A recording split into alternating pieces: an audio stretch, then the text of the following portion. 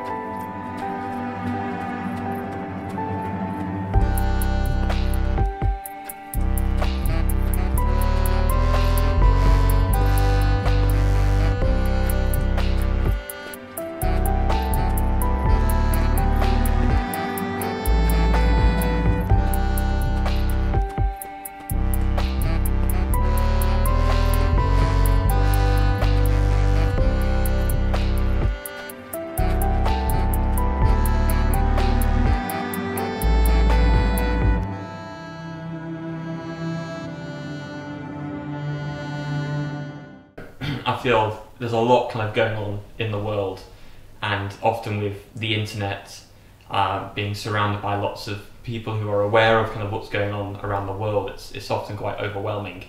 So having those moments where you can kind of just take yourself out of that, to have only your own thoughts, allows you then to kind of focus on the things which are important to you or are pressing to you, but also maybe to kind of get some perspective on things which aren't necessarily impacting you, but maybe you can kind of, you know, be more mindful about other things. At what point was it when I kind of found that a marathon wasn't, you know, enough for me and I kind of wanted to push it? I think it was when I kind of did my first marathon.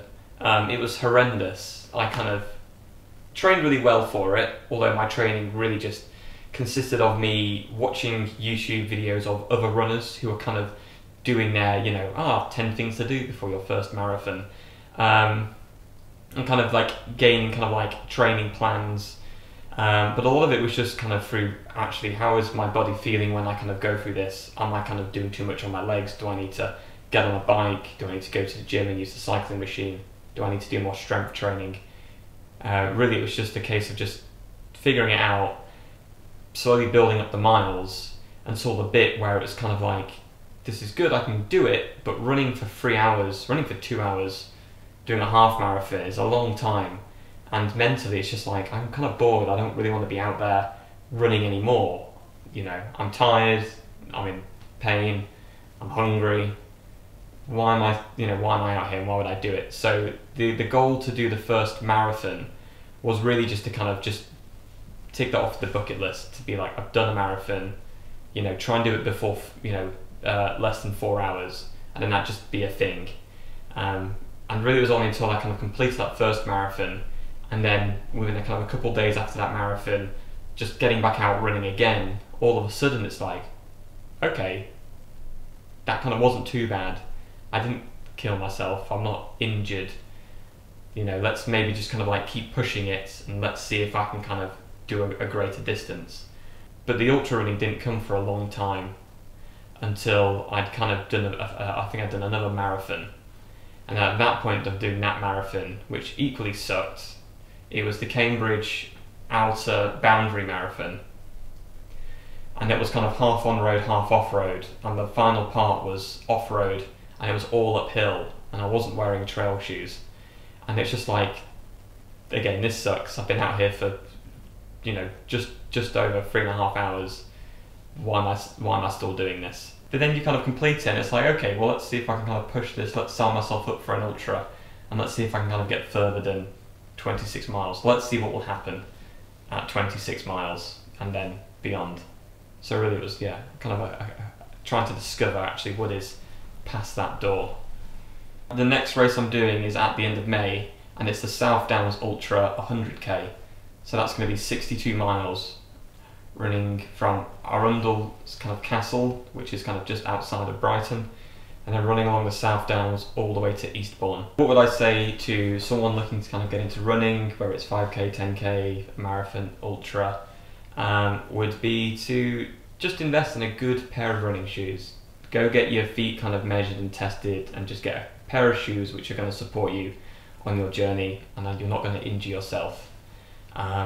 And just find like an intention and a purpose for the running, whether it is just to kind of get fit, whether it's just because you need that kind of 10 minutes, 15 minutes, half an hour out from the world just to kind of reflect, you know, on things kind of going on. And just, yeah, just do it with a good intention. Don't try and do it to please someone else or to prove a point. Otherwise, you know, like with anything, you'll do it for a short period of time and then you'll move on to something else. Which is fine, because a lot of the times we are just trying to figure out what makes us happy. I think, yeah, I figured out that something as simple as running with a good pair of running shoes, you know, fairly cheap running clothes, just brings me a lot of happiness because, you know, it just allows me to kind of, yeah, just develop and help me kind of, you know, be a better version of myself, maybe, I don't know. But yeah. Hey, if you enjoyed this video, make sure you subscribe to the channel, make sure you give this video a like. We'll see you in the next one. Bye.